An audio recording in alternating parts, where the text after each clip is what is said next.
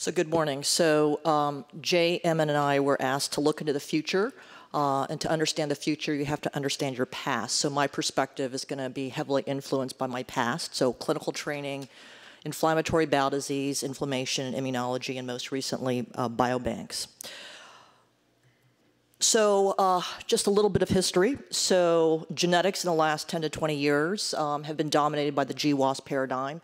The case control paradigm has been triumphant, and it's worked really well because chips work really well and common variant scale well. Some of the obvious successes are the presence of uncommon loss of function protective alleles, which have gone directly to direct drug targeting highly successfully in many examples. Work from John and many others have pioneered the idea that you have enrichment of the GWAS loci within cell-specific enhancers. Biology acts fundamentally by the cells, and so identifying what the critical cells are that drive particular complex traits, I think, is a critical obvious first step. Jay touched on this briefly, and again, we can talk about this more in the discussion period. Really, it's incredibly exciting, the application of these polygenic risk scores for clinical prediction. How fast is this going to be integrated into clinical care, I think is going to be empirically answered, but I think it's incredibly promising. And again, to really emphasize this point, I think, the big, bold idea, biology acts by the cells, and we're really in just the beginnings of a revolution of our understanding to our ability to analyze and intervene at the single cell level, which I think is really the big, bold idea moving forward. Just a couple of limitations of case control paradigm and where we need to move. Again, Jay touched on this. There are major discrepancies in all complex traits almost universally with the dominance of European ancestry populations. I'm not sure that NHGRI or NIH necessarily has to be the major solutions for this. This may be self-resolving to a great extent. There are large kind of population cohorts that are being driven and developing in both Far East Asia as well as South Asia.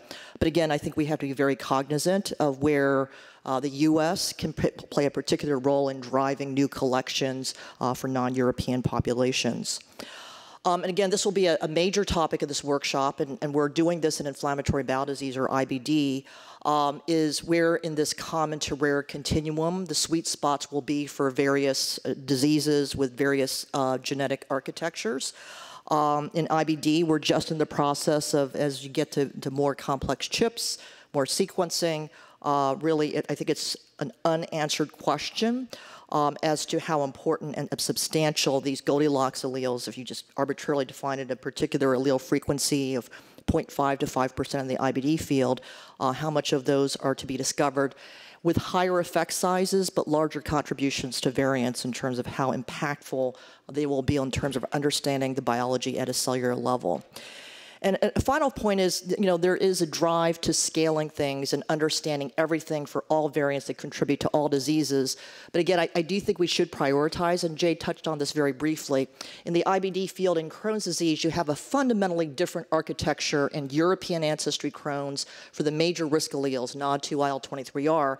In Far East Asian Crohn's disease, we have a completely different genetic architecture, dominant effects of a completely different locus. And these are the major effect variants, and we don't really even understand completely the biology for how you have such a fundamentally different genetic architecture between Europeans and Far East Asians. And so I do think we should prioritize and try to understand the biology of the major effect alleles in the various different traits. I agree with Jay that really we can't forget about model organisms. They're a critical part in the armamentarium of them. I maybe would have a slightly different emphasis, though, than Jay, and that I'm primarily a human investigator. And again, you have to balance different relevance. I think they should be assessed in the context of the relevance to humans in terms of the speed, your capacity to do studies in different organisms need to be kind of context dependent.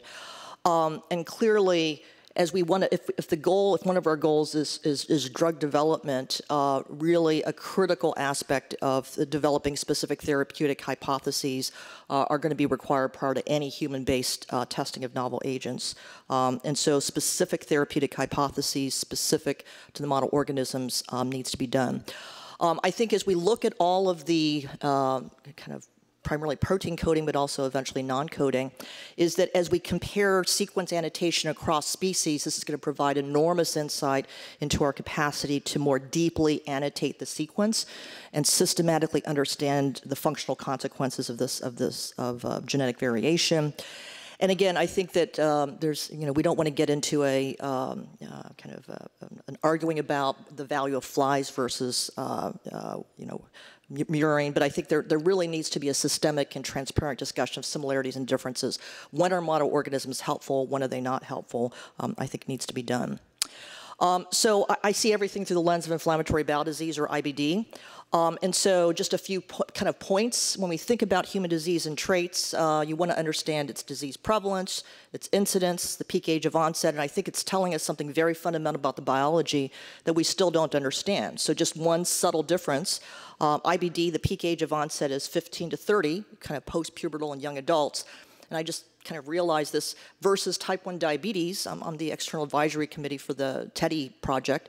And their peak age of onset is primarily pre-pubertal. So once you start hitting puberty, the incidence of type 1 diabetes goes down. I think this is, again, telling us something very fundamental about biology that we really still don't understand. Another factor is that IBD, even though its phenotype is dominated by intestinal inflammation, you very commonly have systemic complications. And so when we think about how to assay the biology of this, I think a fundamental aspect of understanding the genetics of inflammatory bowel disease involves direct ex vivo sampling of tissues, and we can do that because the gut is very accessible, but so too is the blood. And so it's much easier to regularly sample the blood as well as the tissue to understand the impact of these genetic variants. The other factor that I think it's important as an ex-clinician, I no longer practice, but it's clearly true. When you start trying to predict outcomes, you really do have to be quite honest that the quality of clinical care profoundly affects outcomes.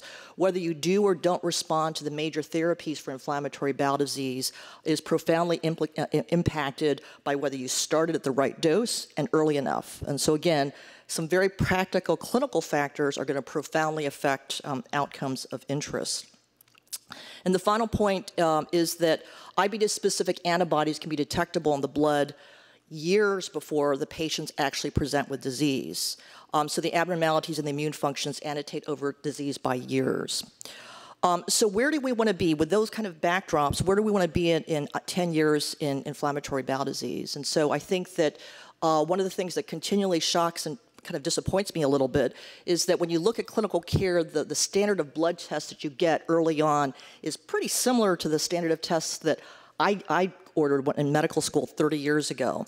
And so I really think there's an enormous amount of progress that can be done in terms of improving biomarkers in blood routinely for efficient screening in at-risk populations.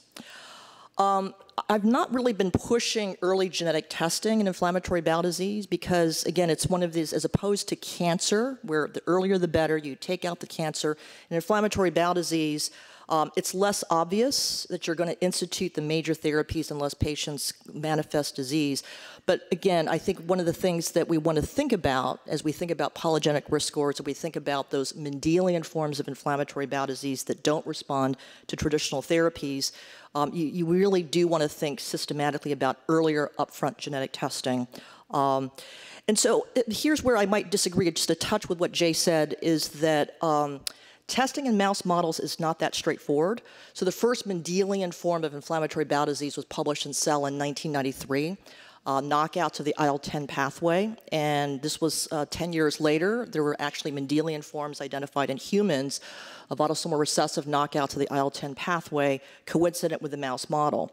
But it's less clear, it's not obvious how these Mendelian single gene forms of model organisms necessarily inform treatments or inform the actual biology or the more common forms of inflammatory bowel disease. And so again, even in the case of Crohn's, where we have a dominant allele like NOD2, that has not yet been combined with other risk alleles that can phenocopy human disease consistently. So again, we have to be aware of some of the limitations of this. And again, as a general factor, especially in Crohn's disease, we're pushing for earlier intervention once a patient is diagnosed to improve long-term outcomes. And so one of the major, most exciting developments in the IBD field, we've been focusing on the immune cells, but what's really evolved more recently is that those stromal cells, those cells that we ignored and tried to get rid of in our cell cultures, are actually the fibroblasts, the stromal cells, may be crucial in terms of understanding pre-disease and progressive factors and cells that contribute to the phenotype. So from that IBD example, how can we then scale this across human traits? And so again, I'm a big believer in direct ex vivo sampling. We can't solve human disease in plastic wells, and so you really must learn to kind of sample in cases where you can. It's not possible in all diseases, both blood and tissue. And again, that's going to raise all kinds of challenges of rigor and reproducibility. Because obviously the tissues are evolving with time and with disease development. I think what's crucial, and again, an area that I think is not necessarily going to be phenocopied well by animals necessarily, are time course considerations. Many of the most crucial developments of disease will involve the process of understanding of normal and diseased aging and development. And again, when we think about some of the major kind of health factors that we need to address, I think the aging process is crucial. The other factor, as we go to the single-cell revolution, is understanding the cell-cell communications. Okay, so a cell is going to act differently. It's going to respond transcriptionally differently in response to the cell-cell interactions, heterogeneous and homotypic, that are going to occur. Another kind of area of opportunity in NHGRI is the understanding that it's not just in cancer that you have clonal expansions. I think a very exciting development has been the understanding that somatic mutations play a crucial role in a number of non-cancer disease. And again, it can't be stated highly enough. And again, this is why in the IBD field we're focusing so much on direct ex vivo sampling, is the context is king. You have organ-specific considerations as well as understanding stem cell regeneration and injury. So a heavy cancer immunology bias. So again, we focus a lot on DNA and RNA, but biology acts not only by the cells, but also by protein. So exciting new technologies for scaling protein analysis with hashing to scale as effectively. Again, immunology and the immune system in neurodegeneration. And again, the value of immunology is when you think about the cells that constantly repopulate the tissues, they're immune cells coming from the bone marrow. A couple comments about biobanks. So I spent the last 3 years directing the biobank at Mount Sinai. Many opportunities for machine learning in radiology and pathology. A major factor that I think is a really easy win is that with all the great genetic discovery over the last 10 years, we know which genes are important. We know which genes confer major effects. And so instead of going from phenotype to genotype, going from genotype to phenotype backwards. So of all the APOL1 carriers or all the various mutations of interest, given a mutation, what's the phenotype in an unbiased manner in a health system? So these are very nice projects. Another area that I've learned in biobanking is the value of natural language processing. This greatly improves sensitivity and specificity over the traditional ICD codes. Non-alcoholic fatty liver disease or not NAFLD versus steatosis on our radiology report. The latter is much more powerful, much more sensitive and specific for the phenotype of interest. And again, the biobanks offer opportunity to make a progress on understudied diseases. So like we have a kidney investigator, Garishna Kardney, in our institute. Just when I did a search on genome-wide association studies in chronic kidney disease, vastly understudied compared to its impact on the population. And then finally, by sampling randomly, these biobanks are great for biomarker development for late onset disease or neurodegeneration. So last slide, suggested directions to consistently achieve breakthroughs. We want to have a balanced portfolio. You don't want to just make incremental advances, but you do want to impact patients. And I think the single most valuable thing would be rapid resourcing of multidisciplinary teams, classic geneticists plus biology plus domain expertise. In the single-cell revolution, making big data accessible to biologists rapidly in ways they can understand and interact with. I think there's a great opportunity for training. A 10-year plan must think about training, inspiring students about the math of biology and genetics substantially. So understanding the unifying principles of scales as opposed to just specific gene names and facts. Heidi will talk more about integration into healthcare now. It's happening whether we want to or not. And I think this has great opportunities for reinvigorating the physician researcher. And finally, this is the goal of the next couple of days, is creating cumulative value, prioritizing the scope of the problem, creating teams, multidisciplinary teams to solve them, and then scaling across traits. So thank you.